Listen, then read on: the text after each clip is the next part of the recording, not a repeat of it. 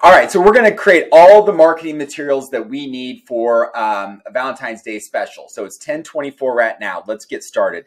So I'm going to say create 10 clever names for a Valentine's Day special at Court's Coffee Shop.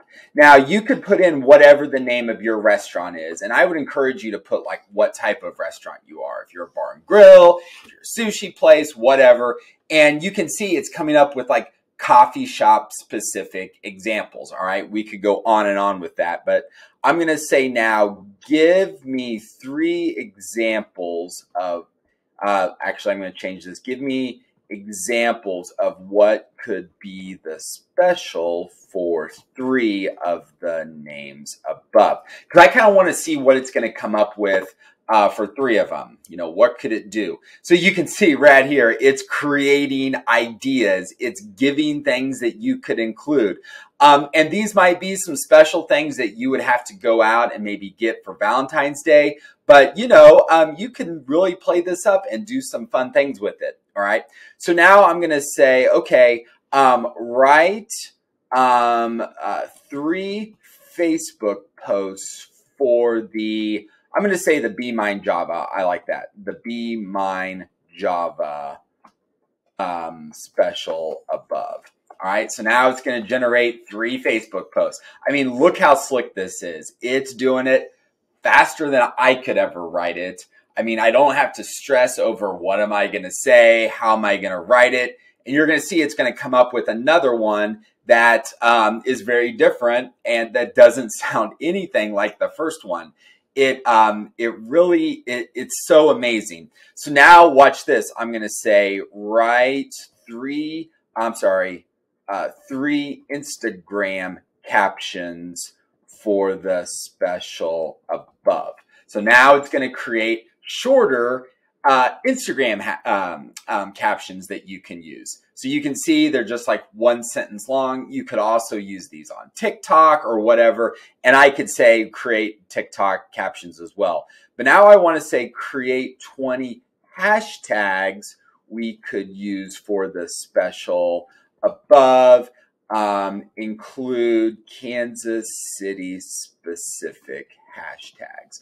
So, I mean, it's using AI, it's using Google, and it's going to go pull in hashtags, and it's going to find, you know, really, really good Kansas City specific hashtags. All right. So if you're in Kansas City, these are ones that are going to pop up. I mean, it knows it's pulling from it, right? So now let's create some emails. We want to send out emails. Create 3 promo emails for the special above. 1 to send 1 week before announcing it. 1 to send the day before, reminding people. 1 to send on Valentine's Day as a last call. So now it's going to start writing the emails.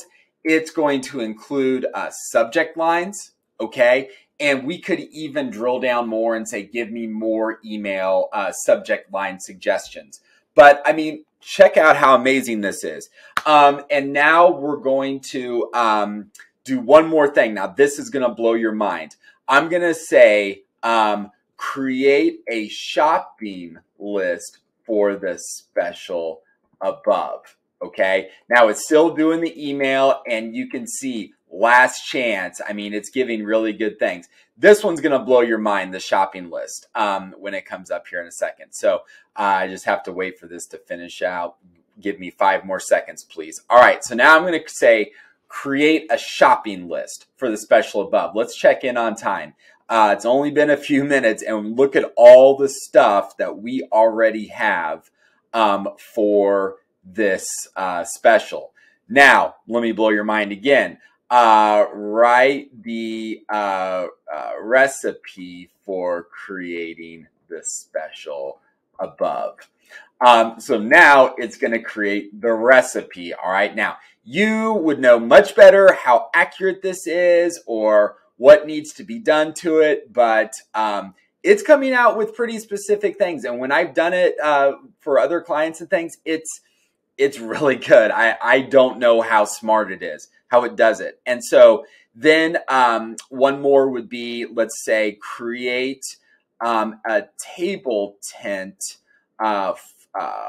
promoting the special. And I mean, you can see we could go on and on. We could go on and on all day. What has it been? Let me check my timer. It has been about 5 minutes. Look at all this stuff we have. So what I'm going to do as it's spitting it out, and you don't need to see me do this, but I'm going to sit here and I'm going to create, I'm just going to copy this. I'm going to take it over to a Google Doc, and I'm just going to start pasting it. Now, I don't want you to sit here and watch me do all of this. Let me just show you what I would do. And start putting it into like a document where you could say, okay, Facebook posts. And then all you have to do is right here, select all, and you go to format, clear formatting. And it'll get rid of all that formatting, and then you can come in and touch it up.